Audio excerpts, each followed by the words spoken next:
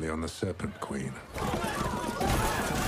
Madame de Poitiers, the king is dead. I will wind her up and watch that silly girl burn this country to the ground. My first order of business. A decree that makes Protestantism illegal on French soil. Fuck off. Banishment. Bitch. Fucking bitch.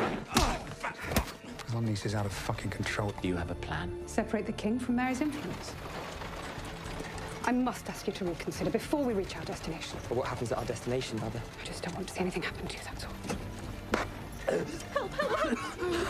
I believe Catherine was responsible for what happened. I wrote to my cousin in England asking for help. I believe Catherine has intercepted her letter in return.